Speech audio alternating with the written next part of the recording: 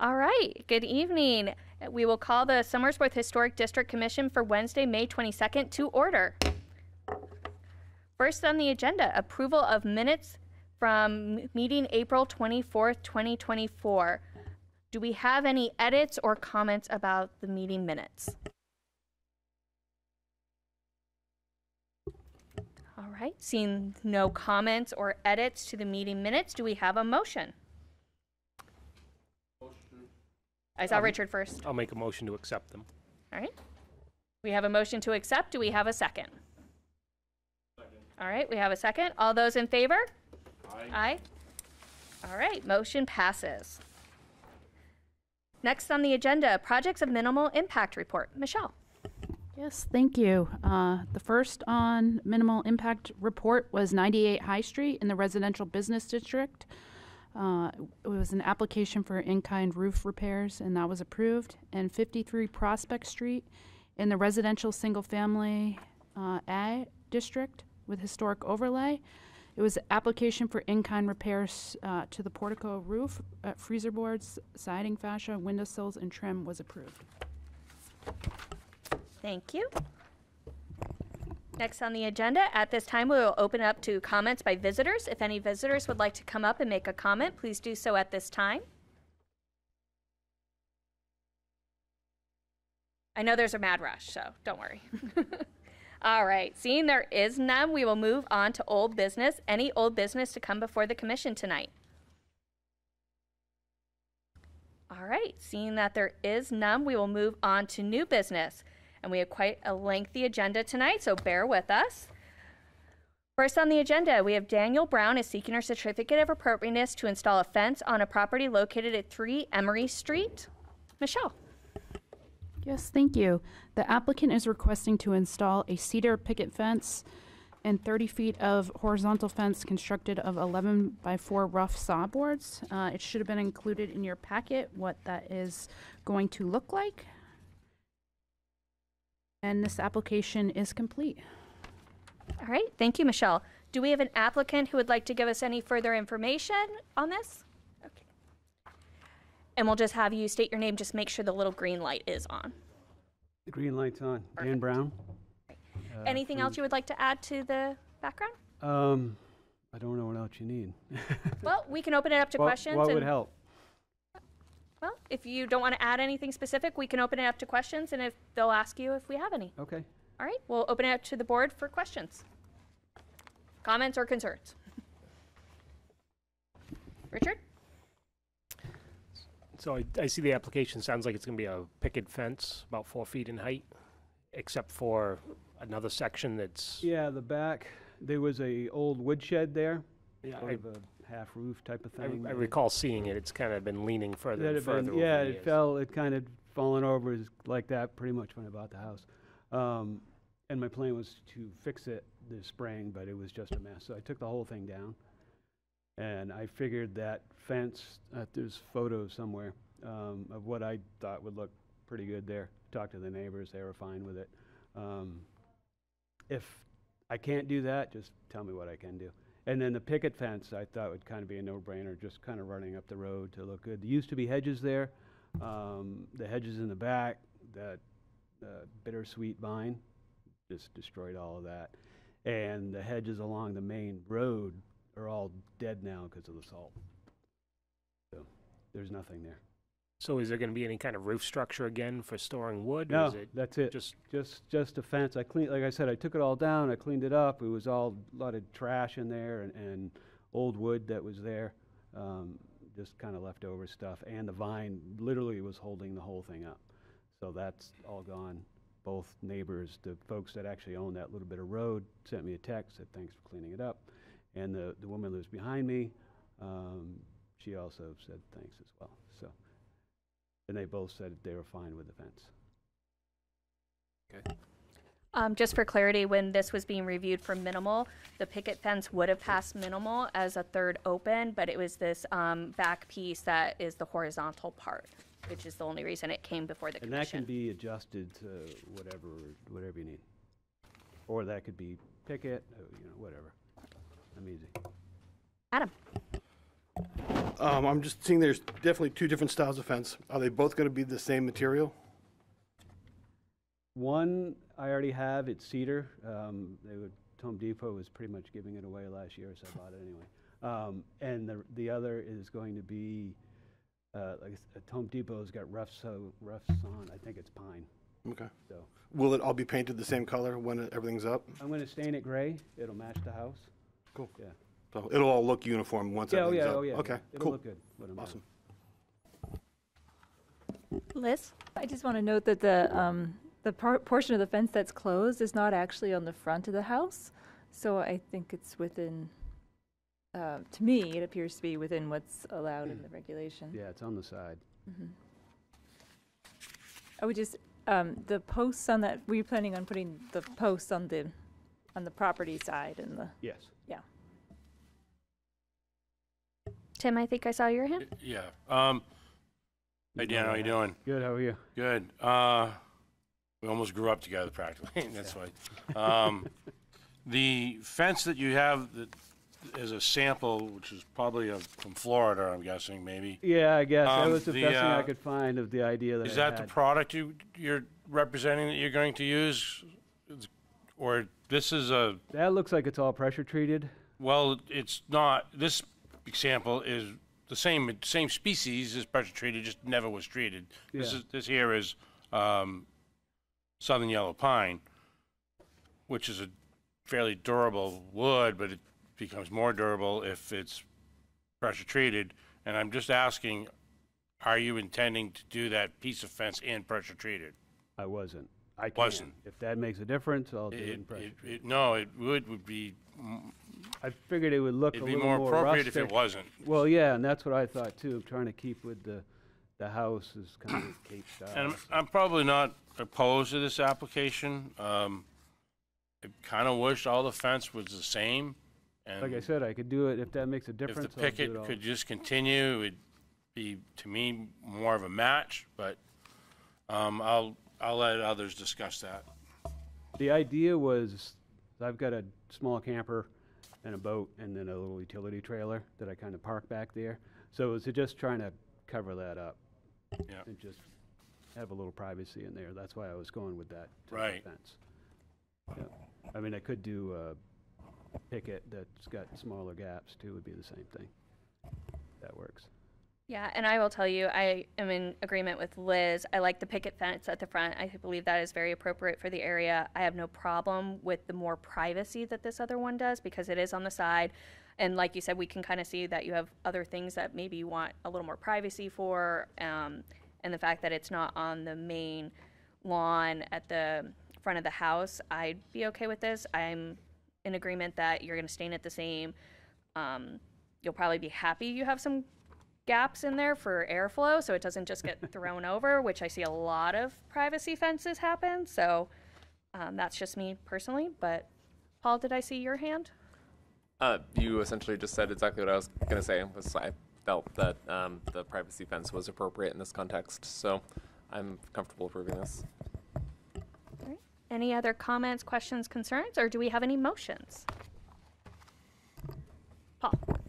I make a motion to approve the application. All right, we have a motion to approve as presented. Do we have a second? We have a second by Adam. All right, all those in favor? Aye. Aye. Your motion passes. Awesome. Thank you very much. Thank you.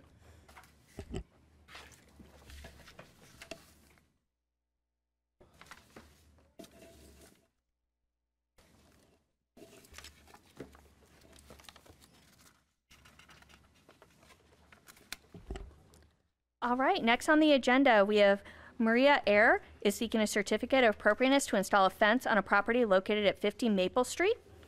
Michelle. Yes, thank you. The applicant is requesting to install a new cedar fencing. The fencing between the house and the garage will be 4 feet in height with a halo added to the gate. The fencing between the garage and the property will be 6 feet in height with a halo added to the gate. Included in your packet was a description of what this is going to look like, and this application is complete and ready for review. All right, thank you. Do we have an applicant who would like to talk about this project? All right, we'll have you come up. Yeah.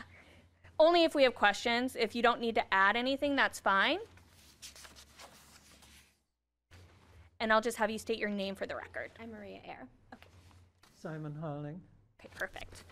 All right, do we have any questions or comments or concerns for this applicant? I'll just say this almost went as minimal, but it was the added halos because I understand that this is going to be the same height as your current fencing. Is that correct? There is no fencing currently where the 4-foot is. Okay, so then there was a small addition, obviously, then.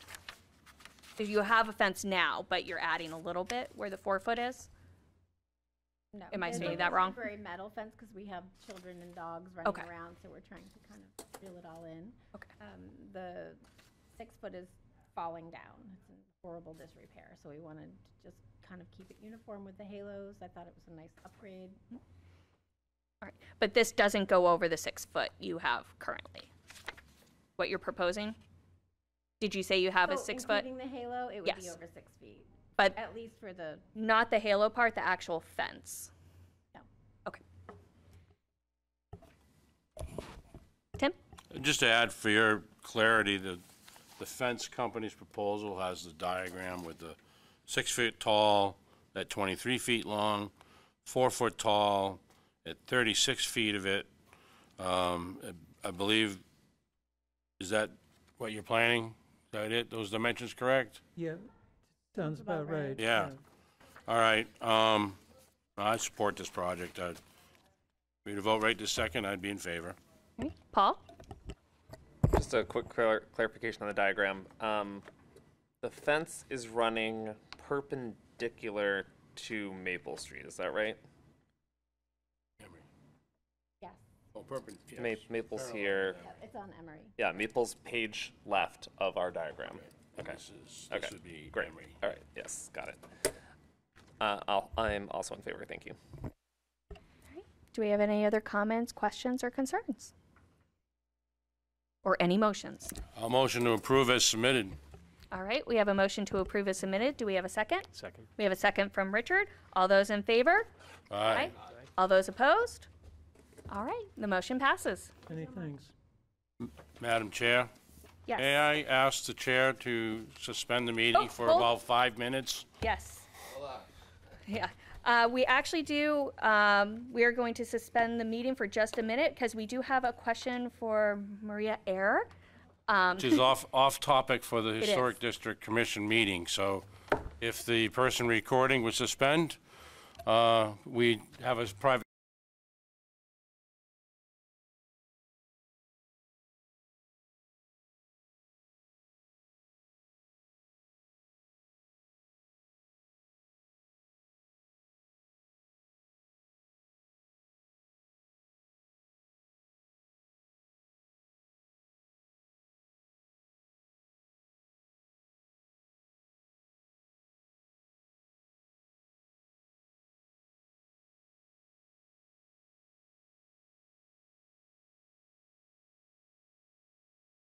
You guys, just so you see that.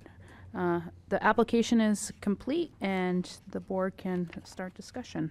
All right. Is there anything else you wanted to add to what Michelle let us know about the project? Not really. It's All right. pretty straightforward. Okay. All right, I will open it up to the board for questions, comments, and at this time, I'm actually asking, since these are very similar, that the board consider all 3 of these at the same time, as long as there is no issue with that. If there is an issue, please state that as an issue. I was actually going to motion that we combine 5C, 5D, and 5E as one review, but it'll be 3 different, because they're all identical homes, they're all identical, everything's the same, so let's not rehear 3 different cases, so that's my motion. All right, so we have a motion. Richard? I'll second that, but I was just going to add a little discussion as well. Obviously, there's 4 houses on this street. This is 3 of those 4. The one odd one that they don't own has actually been sided over and, it covered up siding and stuff. And Actually, before we get too deep in your conversation, let's do the vote, and then I will come right back to you for fair enough. conversation. All right, all those in favor of hearing these 3 applications as one, please say aye. Aye. All those opposed? Seeing there is none, we will move forward, and we'll go right back to you, Richard, for discussion. Yeah, so, interesting, the surveys are exactly the same because they're so much the same building. The only outlier is that one odd one of the 4 that apparently they don't own, which is, even though the survey lists everything the same, I think they kind of made an error in not representing what these have, kind of rated off the first one that is the odd one with the siding hid by the siding. I mean, the trim hidden by the side. And I just noticed that, and it seems to be an error in the surveys. It's like they have so much the same, they just wrote the same survey for all 4. But yet they kind of mentioned that it's hiding the trim, but these 3 don't actually hide the trim. So it's just an interesting catch that I noticed on this. But yeah, they are very much the same, and I don't see why discussing them individually would be needed. Did you have a comment around that? So I have a question. Okay. Is the home, the northernmost on Elm Street is the one that has vinyl siding? Mm-hmm. And was that vinyl siding applied? Can you step up to the podium near the microphone? The northernmost home on Elm Street, the one that is currently vinyl sided, it's green. Mm-hmm. Is the vinyl siding applied in accordance with the approved application, or was that an omission, or? I believe that was applied before the historic district was in effect, so it was prior to the existence of the historic district. And, it's kind of a representation of what the historic district strives to prevent, if you ask me, because when you start covering all the trim with the vinyl siding, you take away the character that it has. And I think that's part of the reason vinyl siding gets a bad rap. I'm not saying vinyl can't be used. That's up for discussion, that obviously be discussed. But, it just, when you look at the different siding projects that have been done, some are done very well. They keep the siding, keep the trim exposed, and the J channel plays into this some too. There's a lot of discussion to this. There's definitely horrible jobs out there, and there's very well done jobs out there. And I'm sure everybody has their own opinion on that, but the historic district strives to keep that character in existence by not hiding the trim and the distinguishing features that many of these houses have. So just a little background on that, if that helps. Paul. So, yes, thank you. Question on, I have always assumed, and I guess this is not our purview, but is the existing siding going to remain on and you're just covering it, or you're removing the siding that's there? We're just gonna cover the existing siding. Okay, so the whole envelope of this building is going to get thicker, so all of the trim pieces, all the windows, all the doors are going to be however thick the assembly is for the vinyl. Are you planning to put on any new trim around windows or doors? Just J channel. So I guess my inclination is that these buildings, while not grand, are to me a very significant part of the city's history insofar as they represent the mill housing and the mill city that we are. And they are some of the last sort of typical mill houses that we have that were not removed during urban renewal. So while they don't look great now, I would not want to see a quick vinyl job on them either. So I'm not sure what how one manages the interest of trying to get them updated, but also not do something that we're going to regret. Yes. My name is Silas Moylan. I live in the neighborhood with Min. We are adjacent property owners. And as I understand it, the existing siding that is displayed now is also not original to the building and probably represented a budget option for the previous property owner when what I presume was the wood siding was covered. And although the northernmost building with the green siding doesn't look historical, I don't think that the fiber siding that's in place is representative of a significant historic period in Somersworth. I think that was probably applied at a time that was post-industrial history here, and was like I said, a budget option then. As a local property owner, I think that a clean siding would look better than an unpainted fibrous siding, and that's my opinion. So before we go too much further, I just need to understand, I understand you're representing the property owner and you're representing because you're doing the work. I'm just trying to, or are you just in a butter here to talk about the property? I'm just in a butter and an associate of Min. Okay, so I actually will have you talk as a butter and not answer the questions to the board, to the property owner. Sorry, that is a little bit of a clarification. So I can have you come up after we do questions to have your statement as an abutter. No, we want to hear what an abutter has to say. We definitely want to hear your take on it, but we need the property owner to be the one to answer about the property. So just for clarification purposes. Yes. Are you an abutter of these properties? Yes, he is. Or are you an abutter of Mint? I live at number 123 Main Street, so Min's properties on Main Street abut me adjacent, and the properties on Elm Street are my back abutting. So you do abut the Elm Street properties? Yes. Okay.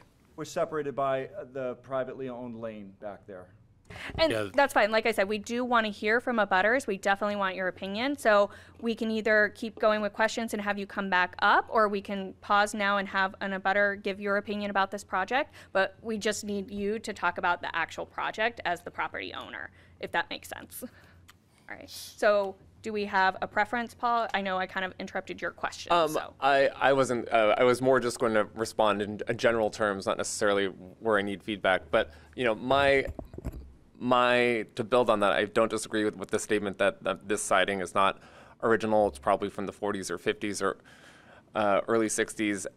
I would guess it's asbestos containing, just looking at it. So, you know, I get the inclination to want to cover it, and given the budget constraints.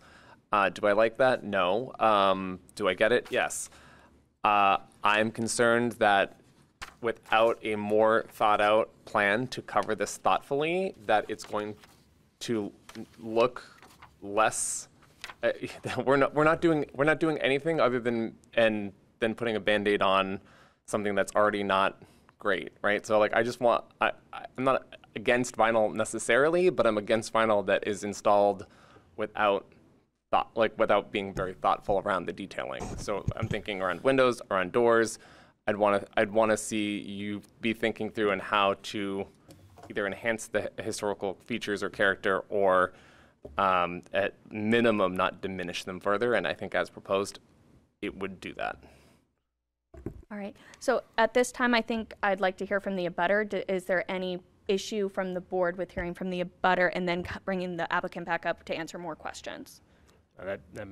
That's a sensible way to do this. Okay. So sorry to interrupt. I know there was great discussion here, but we'll have you state your name, and then again, just for the record, and then just please tell us more about how you view this project as an abutter. My name is Silas Moylan, and I own number 123 Main Street. And I view the proposed project as an improvement to the general appearances of the neighborhood. Right now, those three homes need some kind of facelift. Be it a paint job or fresh siding would be my preference as an abutter, and if I were the property owner. Paul, I hear you're concerned that the additional depth of siding may limit the depth of trim, or make it look like the depth of trim is limited beyond the siding. I think that's a detail that would be perceived if you were up close. From a street view, I think that a fresh siding around the existing trim, the depth of those two would be less perceptible unless you were right up close. I also think that given the fact that one of the four properties is already sided, that we would approve these ones. All right, thank you. I'm actually going to piggyback on Paul's comment. I'm torn with this particular because I'm in love with the mill housing. I don't know if you've ever been to anything else when we've had conversations with the new Elm Street apartment buildings. These were a very big concern for me about how those were going to look with that building specifically, because these are a great example of mill housing, and we don't have that many in Somersworth, and these are really good. They have that same character. I'm not opposed to, like you said, there is one. I think we can do it in a good way if we end up going with the vinyl siding. My biggest concern, piggybacking Paul's conversation, is one of the pictures you did supply is it looks like these windows literally just had aluminum siding just kind of nailed over it. And my biggest concern with you just covering that with more vinyl without removing that and making sure is you're going to get so much moisture and issues behind it that it's going to cause more problems for you if you just cover this without removing and seeing what's there. Because I know you took this picture, or so you kind of understand, like, this is just aluminum that's been nailed on and there's gaps everywhere. So if you just cover that, you're going to have more moisture sneaking in behind because it's going to cause more problem. So that's my biggest concern with these window surrounds and other casing surrounds. Is the proposal to cover the window surrounds or to go around the window surrounds? I thought. Just the siding, the building.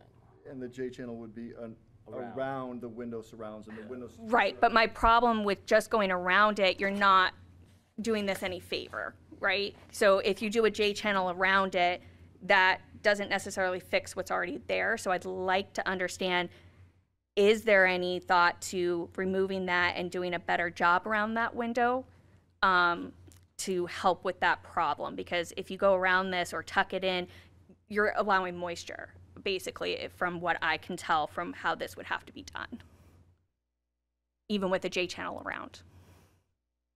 Yes. I think it is typical to apply J channel around existing trim and over existing siding. Yes, but if you look at how this was done, there's major gaps. So if there's J channel, stuff can still get back there, even if the J channel is done perfectly. I just can't imagine that there's not gaps. This isn't pushing out places where I think you're going to have a problem with the new stuff you put in, with how this looks to me. I'm opening it up to the other board who might have a different opinion. I'm just worried that, I understand it's not part of your application, but I'm just worried about you spending all this money to do something that's going to look great if it's done well, and then in 2 months that could be having an issue and pulling away because of the window conditions as they are. So I will open it up. I think I saw George first, and then we'll go from there. My biggest problem is the windows with this aluminum on it. I mean, if you're going to go up next to that casing with J-channel, the windows are horrendous. J-channel is not going to cut it here.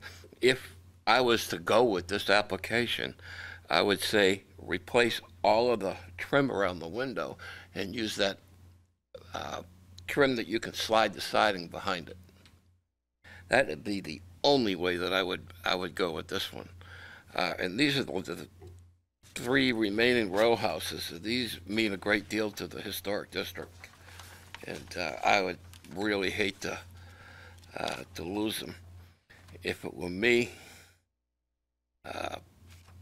and I don't know what's underneath it, but I'm assuming probably regular siding, wood, clapboard, I would take these off and see what's underneath it and paint the clapboard.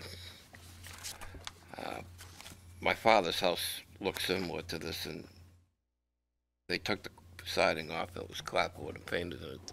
It looks beautiful, but I just can't see J-channel around. This is a nightmare. There's no metal going on the trim of the eaves of the soffits or anything. It's just I just can't see it. All right, Richard, I saw you, and then we'll do Tim. Yeah. So the plan isn't to cover the trim currently. It's just a side up to the trim. Yeah. Okay. I know we had another house that came before us a year or 2 ago, maybe more, time flies, that had a similar fiber board on it, and they actually chose to paint it because after some discussion here, they realized that the nails going into it would actually break it up and fall apart because it's so brittle. So I'm just wondering if you've considered repainting the trim and the siding rather than putting nails into it and busting it up into more pieces that likely the nails could do. I feel that putting a siding on will bring more value to the neighborhood versus just painting it like it is. Even if I've done the paint before, and like I feel like it would make the neighborhood nicer and versus me just painting. I mean, chiseling everything off and then painting it again. It's still an eyesore, even if I were to paint it. So allow me to siding it will make it the neighborhood more presentable and livable. All right, Tim? Thank you. Have you read our standards for review when you're applying for something within a district? We have a document that's available that you can look at and read. Did you happen to read that? No. So I'll point out section D in that standards for review discusses siding, and particularly paragraph 3. While the use of vinyl siding is discouraged within the commission's within the district, the commission, us, realizes that there will be circumstances that may make it a reasonable choice of material in order to preserve the natural and quality contributing buildings as well as the overall quality of the neighborhood, such as you mentioned. And has a few bullet points. Vinyl will have the same profile and exposure of the existing clapboards. Wood corner boards are to remain on the building. Soffit and window trims are to remain wood. All ornate details on the building are to be maintained. Shutters must be replaced with vinyl when vinyl siding is approved by the HDC. No J-channel is to be used. Existing trim could be routed and slid underneath. J-channel is not allowed in the district. So if you're just butting up against those window trim and have no plan on doing anything with that trim, which the trim is in really bad shape, there needs to be a different method there. Maybe the window trim needs to be replaced with a material that allows the siding to hide and disappear behind that trim. But J-channel is one of the things that we can't, it's in our standards, and that's why when you mentioned all the J-channel and you provided pictures of J-channel, he couldn't have read a standards review because that's in it. So there's a casing J-channel built in. I could remove the trim around the window and have the casing replace the trim altogether and slide the siding.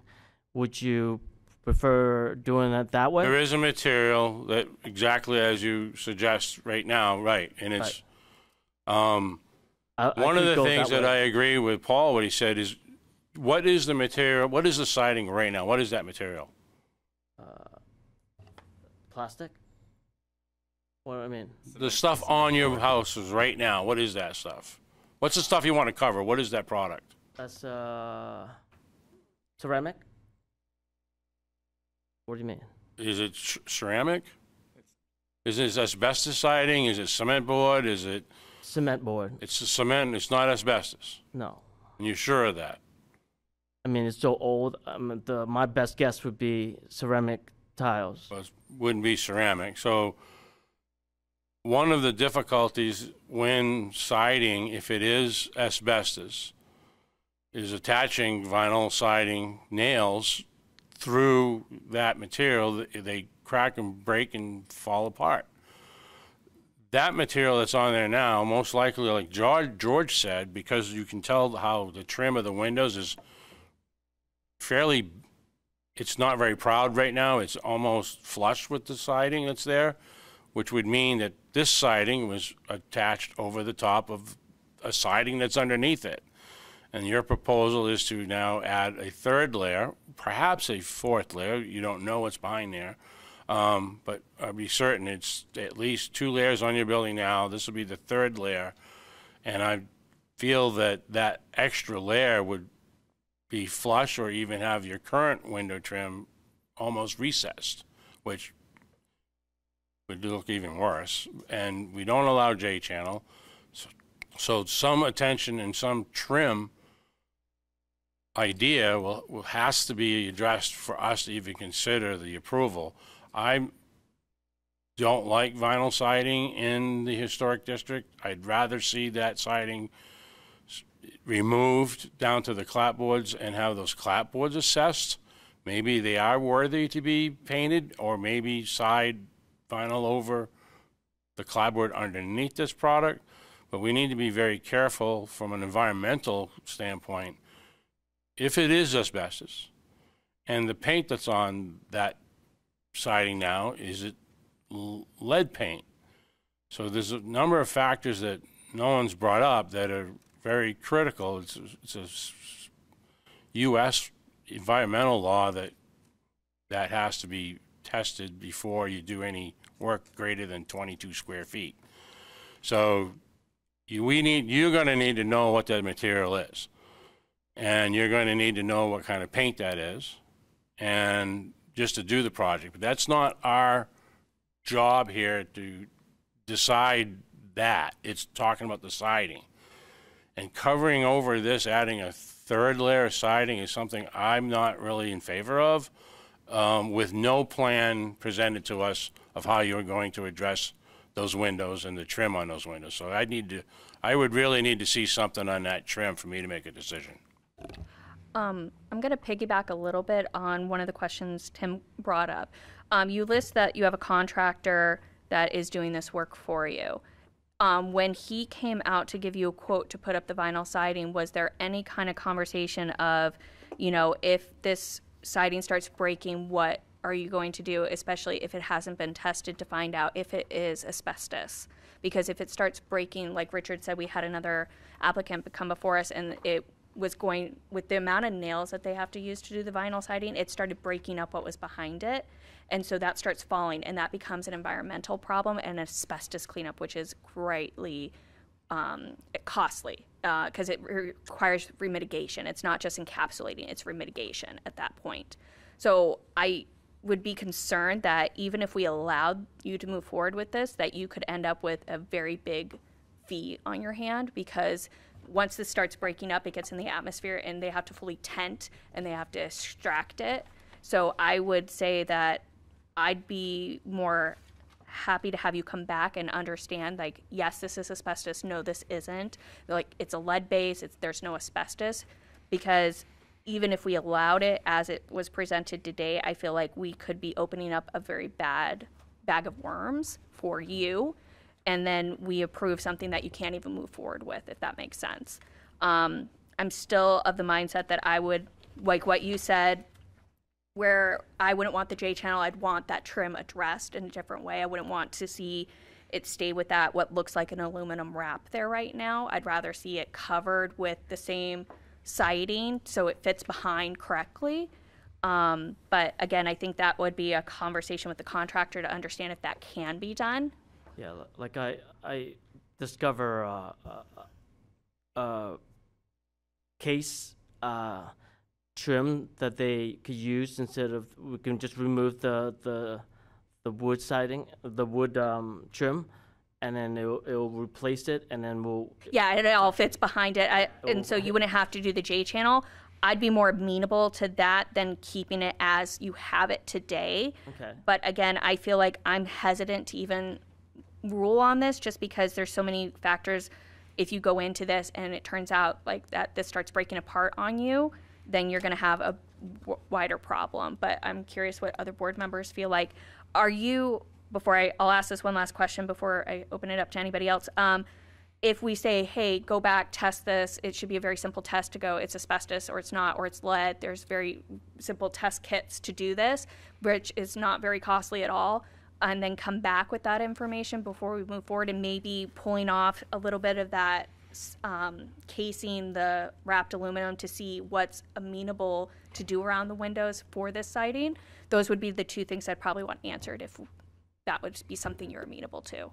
But I'll open it up to any other comments, questions, or Tim?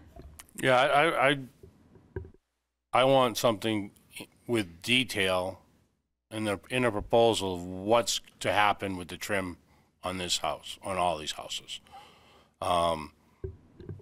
Your statement of we're just going to put J channel around it, which then just side into the J channel and leave those at that point. I would think that the J channel would be even proud of the existing trim. And to go on what Laura said, more than likely the existing trim around those windows is pretty poor condition, given the fact that even a fairly low attempt to cover that up with nails through the face of that trim, of that metal, probably actually didn't help the rotted trim. So I think those windows are in rough shape behind that aluminum. Right. And that needs to be investigated, and a decision made of how to address that and how that is to be addressed needs to be presented here, along with the possibility of siding. And I think that in the time it takes you to find out what you're going to do with the trim, what's behind that trim, and then even have that siding that you have tested for asbestos and or lead, or both, you'd have to do both, it may sway a decision that you would have. Maybe if you find out it's asbestos and now how much it costs to get rid of it, you change your mind. I don't know. I don't think you have enough information to make a good decision yet. That's my opinion. And I am actually really happy you're before us. I'm very much with your abutter that I'm happy to see work being done on these houses because, like I said, I think they are great houses. I'm looking forward to having some work done on them to help improve them. I'm sure the people living in them are thinking the same thing. We're not trying to make this undoable for you, but I just, again, we don't want to make a decision and then you end up in a worse state than they are now, right? So it would be something that you would have to do for us to table this, that you would have to be amenable for it, because as it stands right now, from my understanding of how this board is kind of going, we might be looking at a denial. But if you allow us to table for you to do that research, you could come back and just bring that information forward to us. I don't know if you're amenable to that, but that would be something that would stop where you would come back under old business and we could reevaluate based on what you find out. Right. But that's completely up to you, or we can move forward with a vote tonight as it stands. It's completely in your hands on that one. I can keep having the board ask questions or conversation as you think about that, and we can keep moving forward. But if you want to table to do that research, that is acceptable. But if you don't have a decision now, I will go to Richard, because I saw his hand. And just to continue on with the thought that if it is asbestos, that was kind of my concern, what I referenced with the other house that we had before us that just chose to paint it, because that's actually encapsulating the asbestos, if it is in fact asbestos. Simply by painting it, you encapsulate it, and it basically seals it in and protects it. So that might be a better option. Obviously, it's your house. You need to investigate this and decide what's best, but that might be the better option in this situation. So potentially, maybe you get new trim that can replace what's there and then simply paint the existing siding. Just one option. Again, this takes a little bit of research to make sure of what you're dealing with so that it's a good job when we're done. So just trying to help throw some options out there. Paul and then Tim.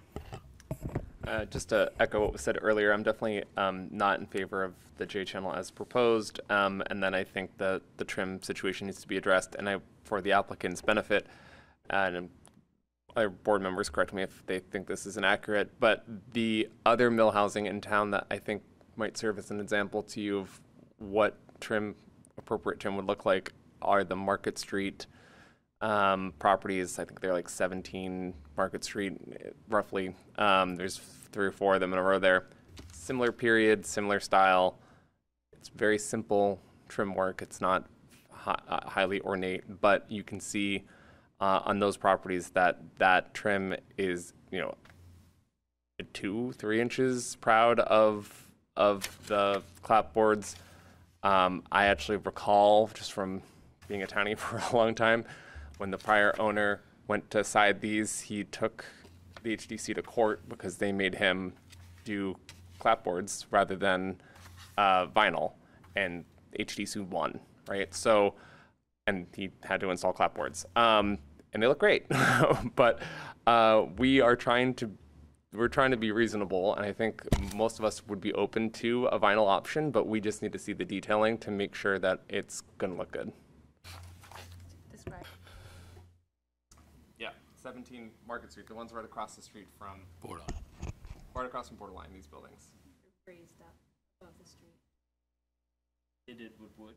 They did with wood. I think you could achieve something similar if you're thoughtful with vinyl, right? But we don't see that tonight. So. All right, Tim? Have you ever read your historic survey for the properties? These things? Maybe. No. So Most people one of the haven't, so don't features worry that about that. we love to point out is the bottom of the one page where it says setting, integrity, and significant. And maybe helping your cause is the line for integrity. It says it has fair integrity only due to the application of concrete siding, however, and the loss of trim and replacement doors. So the writer of this survey was saying that if this concrete siding was not installed and that trim was not covered up, you would have good integrity, but right now you only have fair integrity. And it goes on with the significance of part of the larger street that was built, owned, and co-workers, the housing of the east side of Elm Street. These houses were all built between 1824, so there's a long history of them. And during one of our historic presentations, we had speakers come from the Parks and Recs, and we had some of those speakers that came. They talked about those houses. They mentioned it, that they're probably the only last remaining example of mill housing in the state. And they were very insignificant in the historic value of Somersworth, of those 4 homes. So they're a bit precious. We'd love for you to keep them precious, and if the person that wrote this survey is correct, and it is cement siding that's there, you should test it to ensure that it is. It would be very easy to remove and dispose of, and maybe underneath it, the reason why someone puts cement siding on the wood clapboards is, I have no idea why someone would do that, but you might find a little gem behind that siding if you chose to go that route. I'll encourage you to test that siding to ensure that it is not asbestos, and that might help a decision as well, that maybe removing it isn't such a bad idea. And even if you wanted to vinyl over the clapboards and came before us with that proposal, you're lessening the thickness of your siding. The windows would then be more proud by removing it. So I would encourage you to consider asking this board for us to table it, and you to find out this information and return with that information next month, and with good description and examples of what you plan on doing with the trim. So if you'd like to do that, we'd be hearing it. George? I have another concern.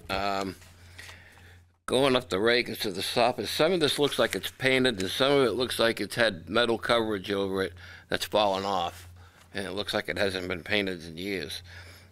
Are you going to paint the trim after you put the siding on? I was just going to use aluminum to cover it. Well, see, that's not in here. You're not telling us that. You mean the trim, right? Yeah. Yeah. Yeah. So that would have to be part of your application. That's part of why, like, if you're touching any of that kind of stuff, you have to put that as part of the application. Like, if you're not just painting it, you're adding aluminum, that needs to be on the application as well, just for... Also, my other thought would be these houses are great examples of the row houses, and I talked to the original surveyor of these houses back from the 80s when he did these. And he said these are very important houses. And my other thought was, if you're going to put vinyl siding over this stuff, these houses are long and wide. The siding's going to blow with the sun hitting it, right? Because there's no trees around here. That's eventually going to blow. And I could see it now going curved. So I would recommend what Tim was talking about, or like I told you earlier, my dad had taken the siding off, and there was pine clapboards underneath. I think they were. It might have been something else, but they were clapboards, and he had painted it, and the house was absolutely gorgeous. To me, that's what I would try to do, take the siding off and see what's underneath it before you go any further. So before we go through with more discussion, or if I ask for someone to do a motion tonight, are you wanting to table and coming back with some of the answers? let me look into it, and then we can revisit again next month. Okay, are you clear on the stuff that we're looking for when you come back? Yeah. If you're not, Michelle definitely can help you with that with the city staff. Yeah. But those will be the things that we will want. So we're going to go ahead and do a vote to table then, since you're amenable to that. Yes. So it would be June 26th when we would need all that information so we can see it again. All right. All right. So we will take a motion for tabling. Richard, we have a motion? Yeah, I'll make a motion to table it with, if we need a list, just to, detail is what's going to happen with the window trim, the roof trim, and whether you're going to remove siding, what the results are of the testing, and based on the testing, whether it's being removed or covered, or what the case is in that situation. All right, sounds good. All right. Do we have a second for tabling? I see a second. All right. All those in favor? Aye. Aye. All Just- those opposed? Just to be clear for the record, we're tabling 3 applications. Correct, because we Yes. already voted to handle them as one. Right. Yes. All right. So we have tabled that, and we look forward to seeing you next month.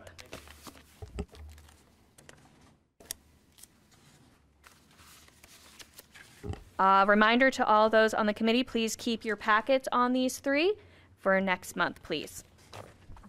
Because you will not get them again. You will only get added information. Thank you. All right, next on the agenda, Matt Girding and Cody Donahue is seeking a certificate of appropriateness to install a fence on a property located at 157 High Street. Michelle.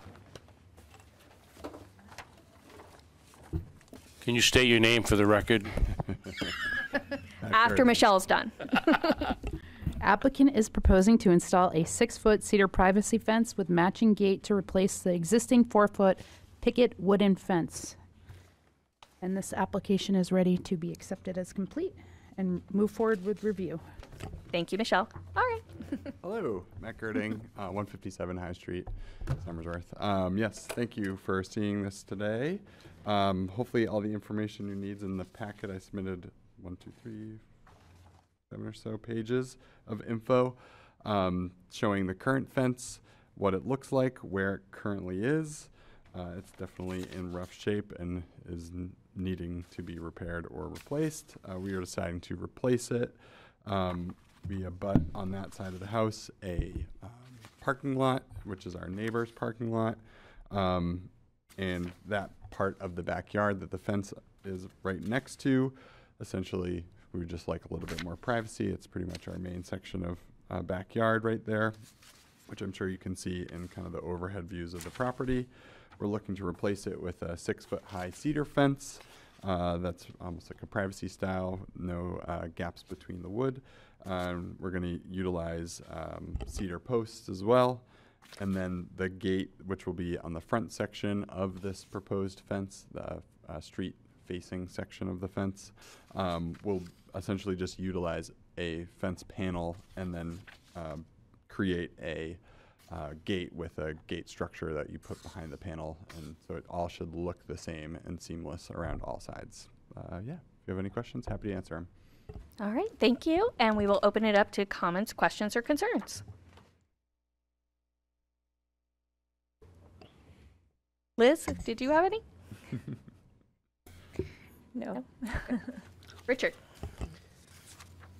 So this is only going on one side, not around the whole property, just looks like from the back of the house, extending back. Yep, correct. So we'll go right from the very back corner, the northerly back corner of the house to about 10 feet from our property line. We wish we could go all the way, but there's a little hill almost, so we'd have to build that up to be able to match. So nothing would be in the front of the house anywhere? Nothing would be in the front, yep. Fair enough. Paul? Did I miss how's it getting stained or painted? I will leave it as cedar. I've been debating whether to stain or not, but I don't think I will. I'll probably just go with, let it weather and be regular cedar. Our neighbors on the southerly side of our house have a cedar fence as well that they're letting weather. And so we're thinking, though it's not an identical fence because theirs is a 4-foot high picket style, that at least we figured we'd try to match woods. So, yeah. Any other questions, comments? Richard? I know normally we really do look to have stuff painted when it's bare wood. I would note that cedar is one of those unique wood species that is very rot resistant. I know there's a Thompson's product that's clear that helps it weather and turn gray as well. I don't know if you'd consider that or just let it go naturally. I think either one would be suitable in this situation. I just want to point out that cedar is unique in that way. It is more rot resistant than most wood, and I think I'd be okay with it not being stained or painted in this situation because of the species of it. Appreciate that. Yeah, I'm happy to look into that product too. Whatever gives me longevity, that's what I'm looking for. I saw Paul, and then I think I saw Tim. I was also just going to say on the cedar front, it's a regional wood that's often left to weather, right? So it's, and if I saw some other type of wood that they're like, we're just going to leave it, like yellow pine or something, I'd be like, yeah, no. But cedar's part of the New England vernacular, so good with me. Tim, did I see your hand or I You did. Okay. Thank you. Yes, cedar is a natural preserved wood. It's one of the few species that are actually mentioned in building codes to be allowed to be ground contact and in the weather. They are rot and insect resistant, and they do gray rather evenly. A classic example is there's a little well house in Forest Glade Cemetery that was re-roofed with cedar shakes, and everyone thought how beautiful that brown wood looked, and I smiled and said, okay, but it's just all gray, and it'll be there for our lifetimes. It won't be replaced again. So I'm in favor of this. I don't necessarily like privacy fences when they're visible from the street, and that's why Somersworth has an ordinance that you can't do anything higher than 4 feet in the front yard to stop compartmentalization, and you keep your street view and streetscapes available. You're not doing that, so I'm in favor of this. Paul? I'd like to make a motion to approve the application as presented. Right, we have a motion to approve as presented. Do we have a second? We have a second by Adam. All right, all those in favor, please say aye. Aye. All right, application passes. Thank you. All right. Appreciate it. I'd say a little bit of paint would have worked there for you.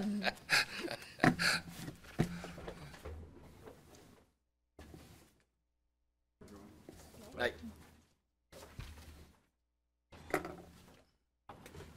All right, next on the agenda is we have a discussion with Brant Adkins on a proposed front porch addition on a property located at 24 Maple Street. I just want to give a brief reason. This is a discussion. This is not looking for an application approval or any of that. That will come later, but Mr. Brant Adkins did reach out and was having some questions, so I thought he should come to the board.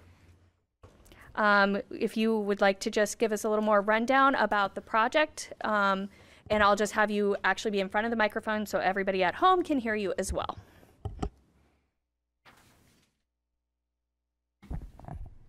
I'm Brant Atkins. I've lived in Somersworth for a long time, but I live in Rochester right now. I owned the property near the works, right in the front where all the medical was done there. Tonight, I want to talk about 24 Maple Street, and because I was a little bit quick thinking on the list, I've got a package of pictures to help me talk about what I want to do. That's perfect. We love pictures and diagrams.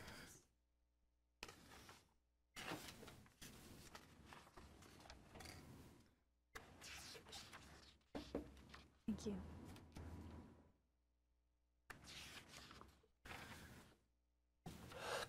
Top picture is face on to the building. That's 24 Maple Street. It's a duplex. You can't see the unit in the back. It's a very, very small piece of property. The back unit used to be a barn, I'm assuming. It was built back in 1886 according to the tax map. The back unit is just 2 stories, rather small, but it's a standalone. And there's a little postage stamp of grass out there. And that usually goes with the back unit as their use. The front unit, which is a 3-bedroom, has no yard, has pavement all the way up to the foundation. And there's nowhere for them to really get outside that's on their own property. So what, to the best of my knowledge, there's never been a porch on this property. And I'm proposing to put a porch in, and I want to talk about whether that's going to be something that could be acceptable, and I want to talk about the materials that I would like to use, and I want to talk about the type of top on the porch, all of which, since this has never had anything done, is just my ideas. I've taken some pictures of the different sides to the property, frontage there. And I've taken a picture of the surrounding neighborhood and then some examples of the type of porch system that I want to put on. But going back to this first picture, the porch that I'm proposing is going to be in this area right here, facing the building. It'll be to the left side of the staircase there. The dimensions on that porch will be 7 feet from the building out toward the road, and it'll be 14 feet long, which will bring it to about 8 inches from this corner all the way over to here. 7 feet comes out to the 3rd tread from the top of the landing on the brick stairs there. And it's going to be level with the landing of the stairs at the top, and it'll be cantilevered about 10 inches. So the post supporting it will be recessed toward the building, and the floor and the railing will be about 10 inches toward the road from that. And that would be within the 7 feet distance from the face of the building. The neighborhood has a mix. Most of them are small porches. They've got railing systems which are primarily vinyl, except for this large property which is right across the street from me, and they're all wood. It's the best looking porch, I think, around. My neighbor over here has columns and a porch, and I believe those are wood. The rest of the neighborhood is all vinyl. what I'm proposing is doing everything that would be maintenance-free. The railings on the stairs, the columns that go up and support the roof that hangs over the landing at the top of the stairs, and then all the railings and the posts that would be on the deck. On the porch itself would be vinyl. I want to use architectural but structural vinyl posts, and I'll show you an example of those. So the railing posts would be vinyl, the railings and the balusters would all be consistent vinyl. I'm using a fairly expensive quality of post, which would have metal interior and blocks that are within the vinyl, and they hold up a lot better than some of the materials you can buy through Home Depot, and it's just a little cheaper and has a little flimsy and sag to it, but this will be pretty sturdy. The railing, the next pictures just show some examples of what I'm trying to achieve. It would be like this, of course, with the posts, but it would have this same look. I did this picture because the stairs here are about as wide as mine.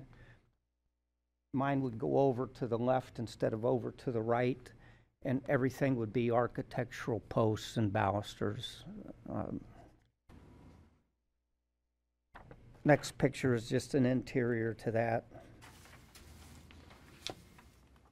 This picture here is going to have the look of mine except for the roof up here, and I'll get to that in just a little bit, but it's got the architectural posts on it.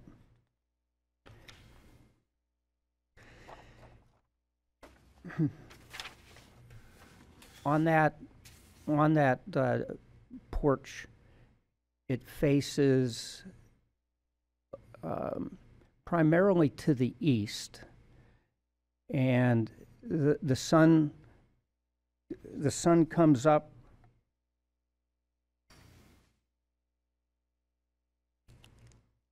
from this direction in the morning, and then it goes around the building like this. So there's very little sun that's hitting that, except for from 6 a.m. until maybe 9 o'clock. And then it's only getting a little bit of angular sun from this direction. So what I want to do is not put a roof on there, because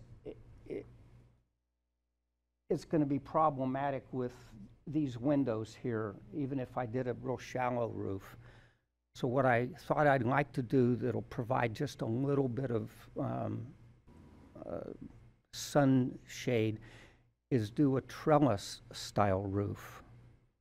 And here's some examples, and the trellis system that I'm looking to do is going to be very, very simple. Here's an elaborate system right here, just to give you an idea of type of look that I want above that. And I gave examples, a whole bunch of them in there, so you can see just different applications of that.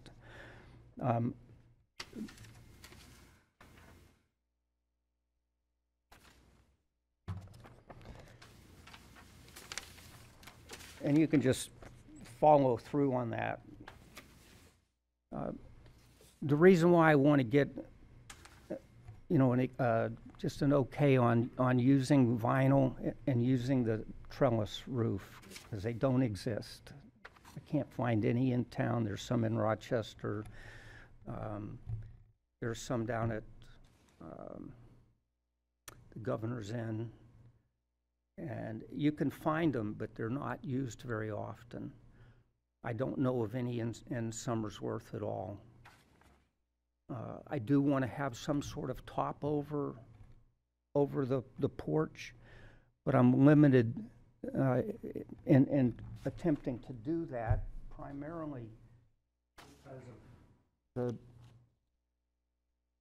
the old cedar shakes that give detail to the house and the where the windows are at. I'd be hiding a lot of that, and I don't want to.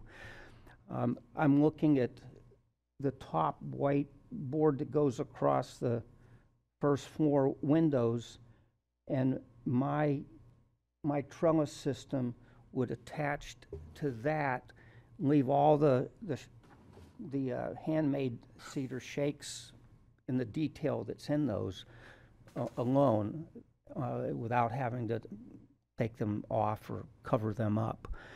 And I'm not working with a lot of height, so a roof would, I think, really overburden the face of that building. And that's basically it. Well, I'm going to open up with saying I wish every applicant gave us the amount of information you just gave us, because this is awesome. I'm understanding where you're coming from. You have good examples.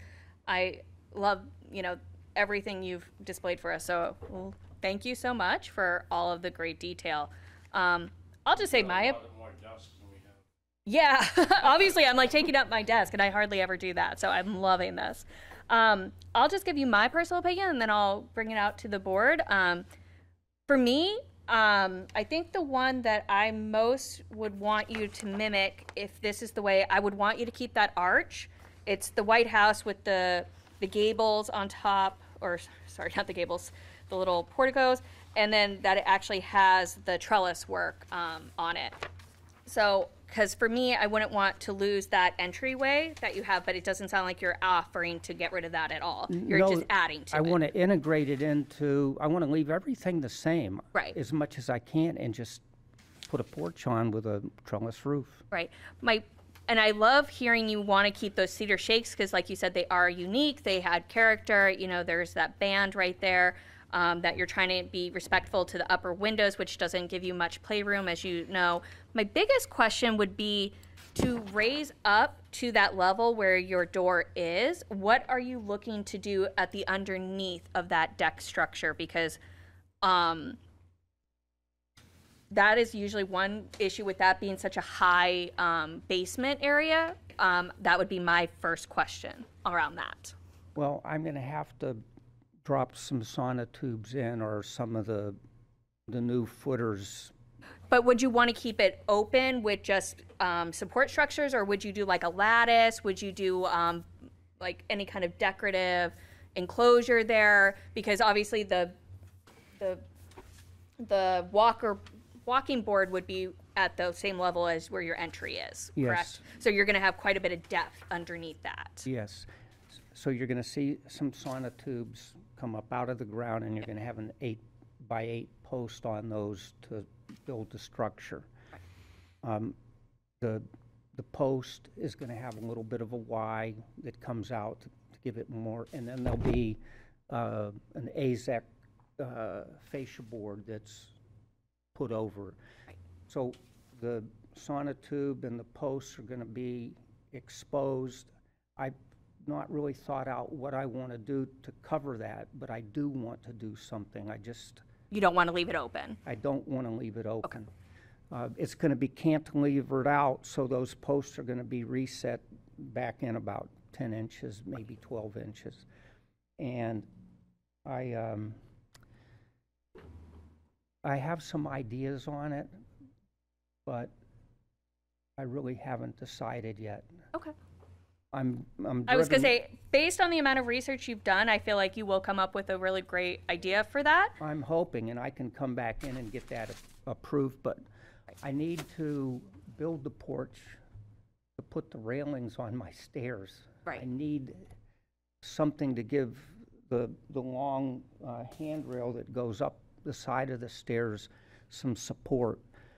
And I talked with the code enforcement officer a year and a half ago, and told him I was having a problem because I've got precast stairs, and there's only certain ways you can mount stuff to it, and they recommend putting iron railings in, and I didn't want to do that. So I came up with the porch idea, which is what I had wanted to do, but it also comes out and gives me the strength to hold that railing from cracking off an ear on one of my treads on my staircase.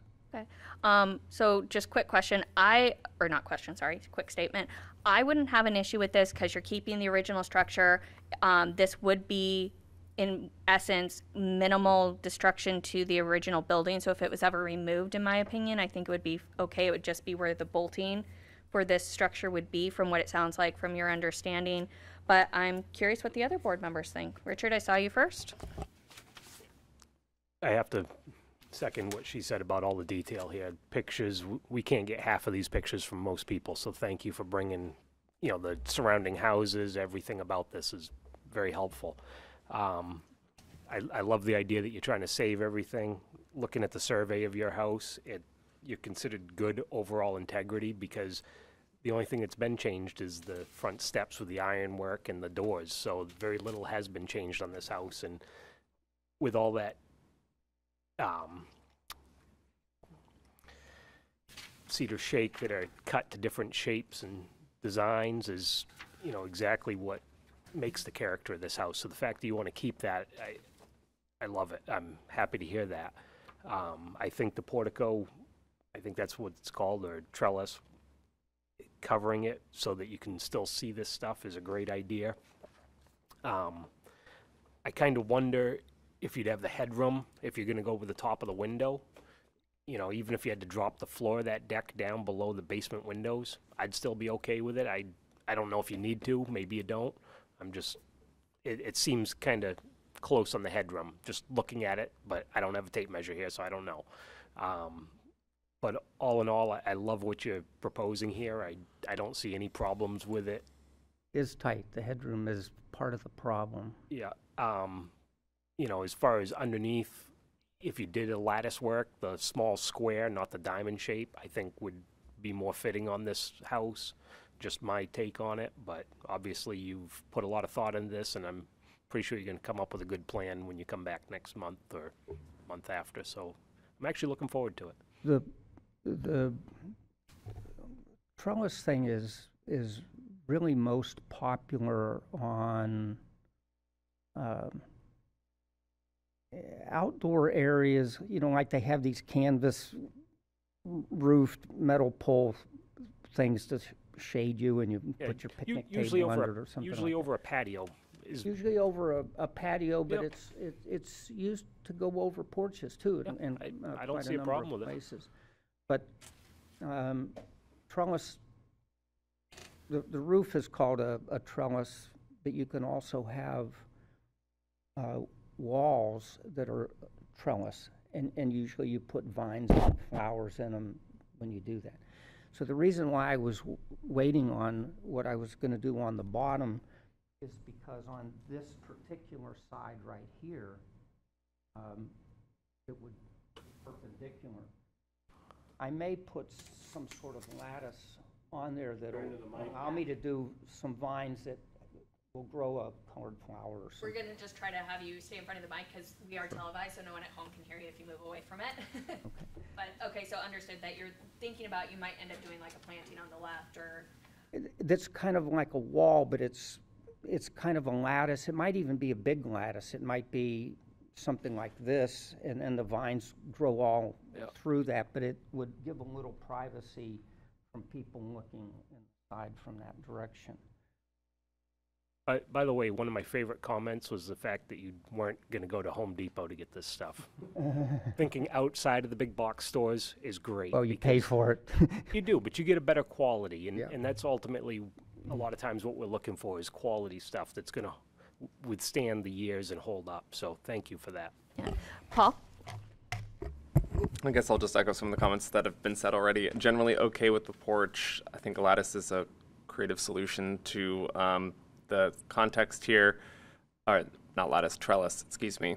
I think my biggest concern is also the underside of the porch, and so how the porch transitions. I'm just going to make up some terms, so bear with me. I'm going to call it an apron or like a transom between the the decking, right? And then there's the lateral structure.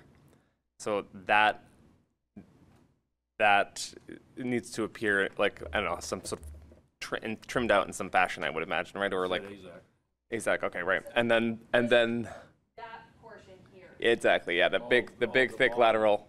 Well, the big thick lateral piece above, right, where so you've got exactly. So you got that, and then under that, to me, and just based on what I've seen in the neighborhood, there's almost always lattice or like a skirt, like dentals A skirt. or whatever. Most yeah. people call it a skirt. Yeah. So I would anticipate to see a skirt on there, so you don't see the actual piers, the structure that's holding it up. So that would be my hope. I would just like to add to that you'll want to. You talked about cantilevering it. I'm not sure why you want to cantilever, but it may make it a little difficult to attach the skirting if the piers are set back too far. Agreed, but my particular property here, this is the driveway. The whole front of the property is a paved driveway, and it goes into the next paved property. So our driveways are not driveways, they're just front yard. The entire frontage is paved. And the homes used to be close to the street, so Go back to the mic, please. to get a car in here, in particular a pickup truck, I cantilevered it a little bit just so it's not crowding and I can keep, within the property line from the right-of-way. And so I wanted to cantilever it a little bit just to give it that amount of space to, take a larger vehicle. And I'm thinking of a pickup truck.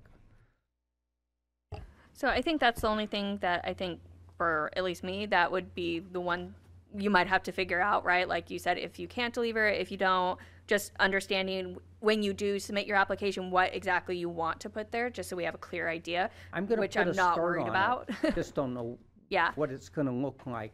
And I was going to work with whomever does the construction. Right, and they might have ideas for you, exactly. So I think that's the only thing. And for me, I had no issue with the non-wood material, but I'm just, before we go back out to others, but I'll go to Tim next.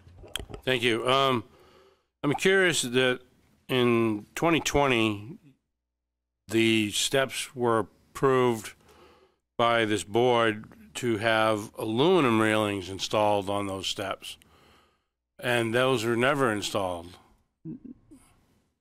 I didn't want to do aluminum railings at that time, and I told the board, and I thought it was approved to do the architectural posts that help. According to the data, HDC number 15-2020 certificate of appropriateness to remove and replace brick steps and aluminum railings was approved. Okay. So anyway, the stairs need railings just by code, no matter what. And I'm curious as to the elevation of your deck surface is potentially to be flush with the landing of your stairs. Is that what you're thinking? Yes. Will that attachment method then be on the foundation versus the house? Because it looks like to step out of the house, you step down onto the landing, and your deck ledger won't have house to attach. It's going to be like on the foundation. I'm not following you. So the very top of your basement windows Yes. is almost flush with the top of your stair landings. Right. And if your intent is to have your deck flush with the top of the landing, you're not going to be able to attach the deck to the wood structure. You're going to attach to the foundation. Correct. Right. Just throwing that out there, if you're interested about all the column, and I can help the board, cantilevering is a chosen method because you don't have to be pinpoint perfect with a sonotube. You have a little flexibility with the beam so it's not so critical to line up, and having pinpoint accuracy with a sonotube is difficult. So cantilevering is a desirable method because it gives you some play. That said, that seeing as this deck will not serve as a front entrance at all, sonotubes aren't even required, just so you know. But you could have, if that's a method you want to choose to support it, that's fine. It would be called a freestanding, and then you just wouldn't use the house as one part of the support. You'd have two beams back there sitting on some sort of structure. Anyway, that's just throwing that out there for your benefit, that you may need, if you don't have to use the house to hold the beam, to hold the deck up. I talked about that with several of the people that I've talked with about getting estimates, but it's a small job and it's a little tricky in a bunch of different ways, and the people have just evaporated, lost interest in doing it. And so as long as you can attach the deck to the house and still have it a freestanding deck, as long as the house, if you magically could pull away the house, the deck would stay there all by itself, freestanding. Right. So I'm not saying you don't have to. You have an option. Use the house to hold the deck up, or you don't have to in this case. And I've talked with different guys about different ways to do it, and I haven't. It's a better way, but it's not a requirement. Well, and I will just say, I'll interject a little bit here. I think how it's built isn't necessarily, unless it's hurting or hindering the design aspect. That's true. I was just worried about how, because we're not approving tonight. I don't want to get too much into the structure of how it's built. Yeah. Right. Just consider that the elevation is going to be tricky, and I don't think you'll have headroom issues. I think the trellis idea is great. I think it's going to work.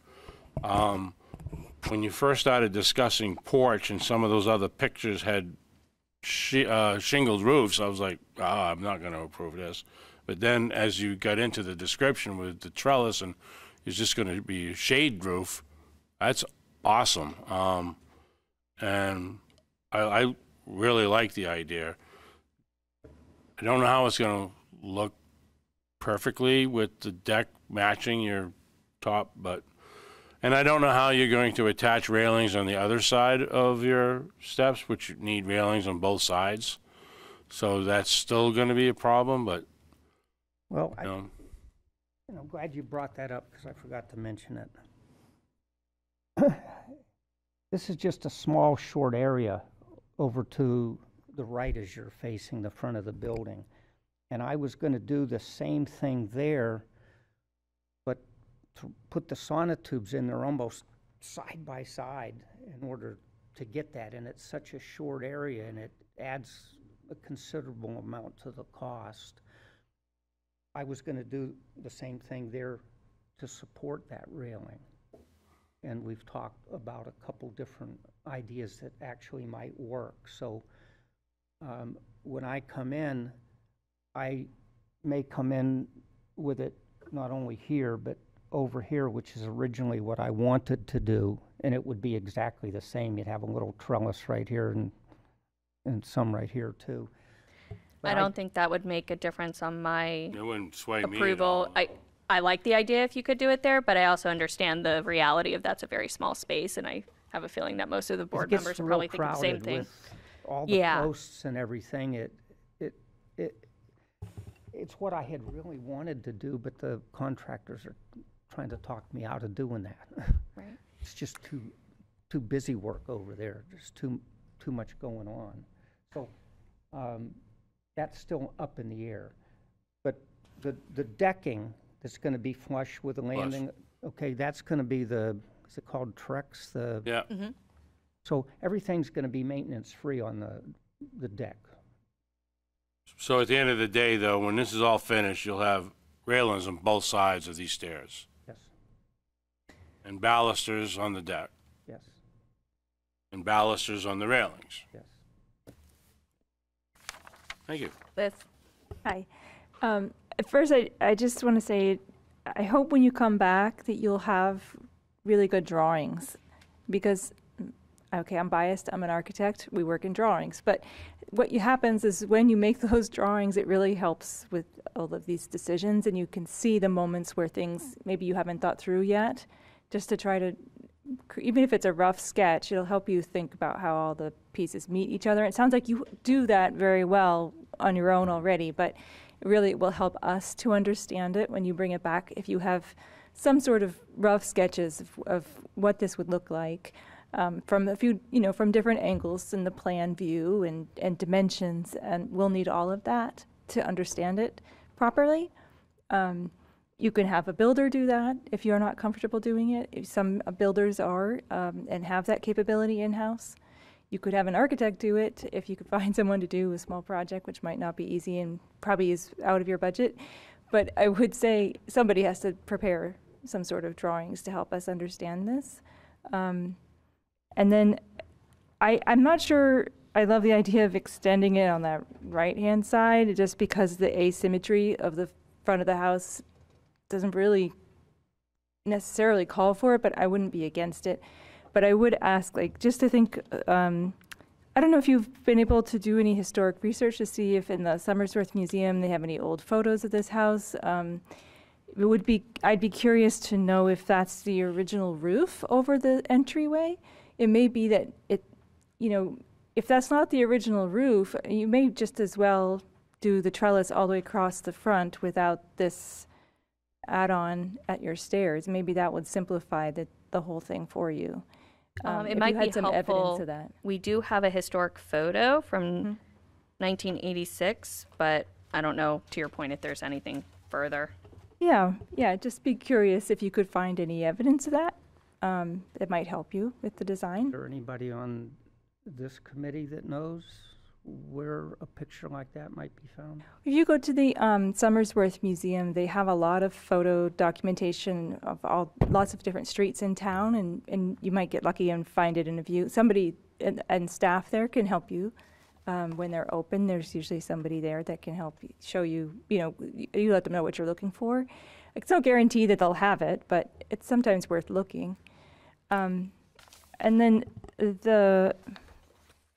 sorry, I lost my train of thought a little bit there, but I'm just looking at that band above your windows, that white trim board. I'm sure you've already identified this challenge, but it's only about 4 or 5 inches high, and your trellis is going to be deeper than that. So, and maybe if there's a way to not attach it directly to the house, that might solve that problem for you. That's what's been talked about. And just to go back to the original beginning of your comments, I have gone to 5 different architects. Yeah, it's a small project. 2 that don't show up.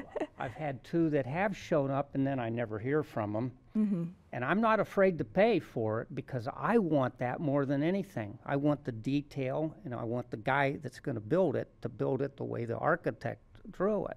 But I can't find an architect that will do it. Mm. And I've wasted a year and a half trying to get several architects over there. When they tell me they can get to it in 4 months, and then they won't return a phone call, or when they do come and say they're going to get back with me with a proposal. It might be better with a design builder kind of office. That's what I've decided to do, and the guy that I picked ended up having a brain aneurysm a month ago and went under operation a week ago. I don't know if he's alive. Oh, my goodness. So then I've gone to R.A. Jett, who is a military guy like I am, and he does CAD work. And he is the other guy. After this meeting, he's going to do a drawing up with the materials that he can find. And the trellis on the top, you can order them kind of custom, and they'll put a fingertip on the end of it with a couple different options. And when he does his CAD design, we're going to make the decision whether to attach it or have it go freestanding. So we've picked around both of those options.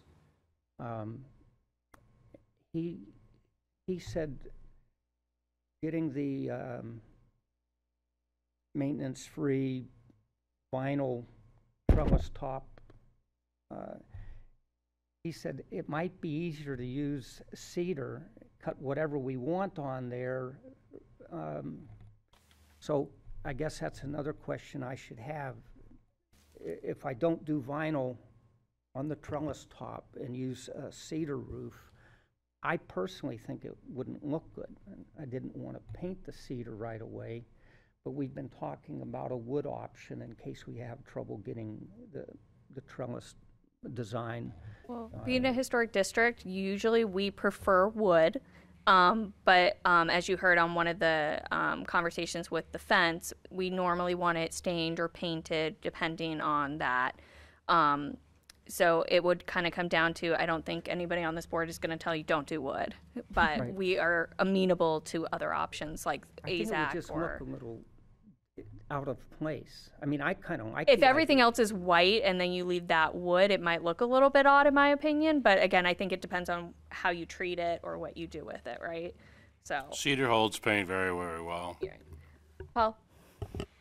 Just in the interest of time, I'm looking to summarize the notes that we have given. So I've heard giving needs an apron of some sort, trellis not attached to building. What else was there that people were looking to provide direction on? I think he was just looking for direction on, are the proposed materials okay with our board? I think AZAC I've overheard most of us are amenable wood, to everything you've proposed. Yep. Is there any questions that came up tonight, kind of to Paul's point, like that you're still questioning that because it sounds like most of us are in favor of what you're proposing at this moment. So when I get the drawing, I'm going to come back in anyway. Yes. And I'm going to tell you what we decided to do, whether to attach the trellis or not attach it, or have it freestanding or not freestanding. I don't think that matters one way or the other because it's going to still look about the same. But are there any other last comments before we let the applicant go tonight about George? Yeah, I just want to say that you did a beautiful job painting this. It really looks great. Thank you. It looks fantastic. I love that. Took me a whole summer and a half. Yeah. Thank and you. Before you walk off, I don't know if you've gotten, we've referred to the survey for your house. I have a copy if you'd like it. Sure. But Richard, did you have another? Yeah, I wanted to say, obviously we're not making a decision tonight. This really, I think, would be best called a conceptual review like we had tried to do. I didn't see it worded that way on here, but I'm glad to see someone took the advantage of this, and I think we're going to have a better product having an initial discussion like this. He knows what to expect, what our concerns are, and I look forward to this being presented to us. All right. But I think those are our overall opinions, that we all are in favor of what you have, but we just have a few other questions that when you come back, we'll hopefully have answers to. Okay, great. All right. Thank you very much. All right, we'll move on to the next agenda item, which is workshop business. Tim? Thank you, Madam Chair. The Historic Plaque Program Workshop met tonight just prior to this meeting. The discussion revolved around two different items realistically. One was the size of the sign of the plaque. We assumed at first would be about 12 by 12, when in fact the material will still be roughly that dimension. However, due to the constraints of the equipment to router in the particular lettering, the lettering of that nature would be restricted to about a 9 by 9 area. And we also discussed about different homes that we would consider, and we decided that we would do one in the commercial space in the district, one home inside the district, and one home outside the district. And we concluded about 10 minutes of 7. Thank you, Tim. Any other comments, questions, or workshop? Paul? Just because I unfortunately missed the workshop, what were the Can we mention which were selected? Cannot. Not at this time yet. Oh, okay.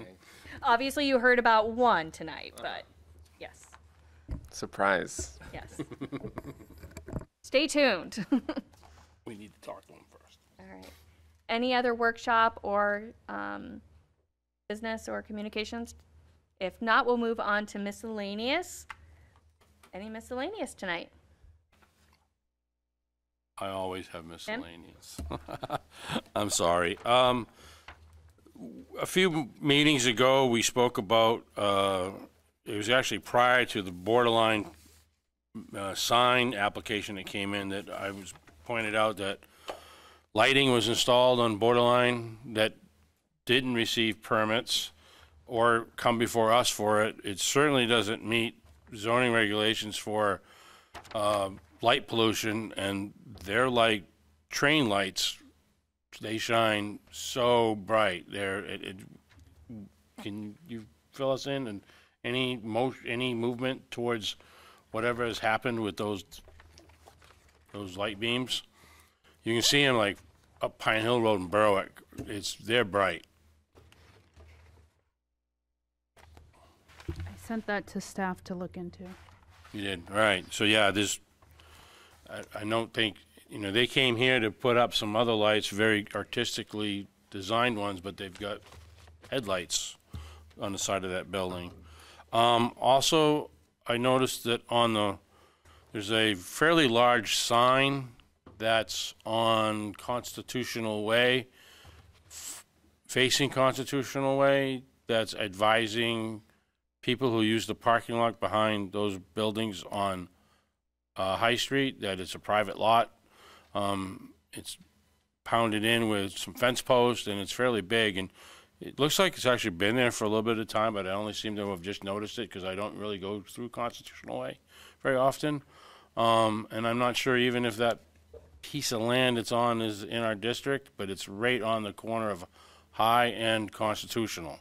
So I think it is, and it's a fairly large sign. It's about 3 by 5, pounded in with like metal fence posts and facing Constitutional Way. It's professionally constructed, but it's advising anyone using that parking lot that it's private parking lot, and I wasn't sure if that meets some sort of exemption where it would meet a minimal impact. It wasn't read on a minimal impact report that I recall.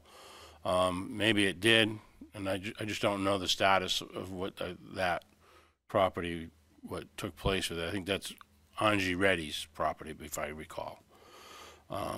And that's all the miscellaneous questions I have for the district. All right. Any other communication miscellaneous? George, I see you ready. Yeah. I think you know what I'm going to ask. Corner of Grand and Grove. Lydia's House of Hope, the top floor, the trim. Okay. Nothing. Well, Michelle hasn't been here, but I know it was I've asked staff to look into that, so. I just wondered how they were doing it. There are complaint forms in our office, and you guys are welcome to come in and file a complaint form. Yes. All right. Any other, George? Nah, I'm good. All right. Thank you. Richard. Any update on staff being able to do minutes?